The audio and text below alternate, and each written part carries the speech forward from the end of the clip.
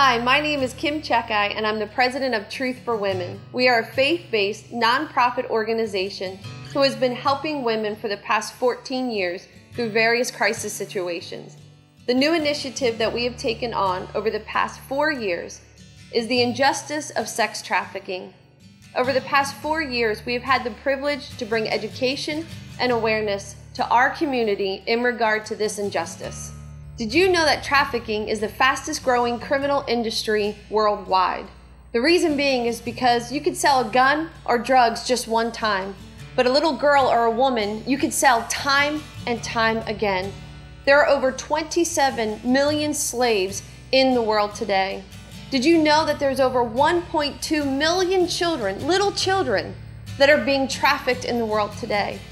1 out of every 4 women before they reach the age of 18 have been sexually abused. Sexual exploitation, sex trafficking, sexual abuse is happening not only in third world countries, but it is also happening right here under our nose in the United States of America. I've had the privilege of hugging and loving and crying with women who have been sexually exploited, who've been trafficked. They have had horror that you and I could never imagine in our minds or in our souls done to them.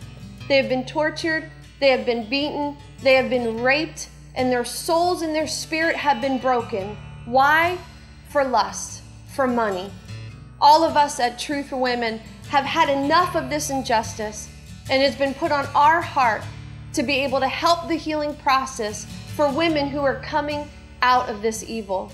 Therefore, recently we have purchased a home, which we are going to call the Truth Home, and it is for these precious victims who are coming out of trafficking, to give them a safe place to be healed and be able to live in our community.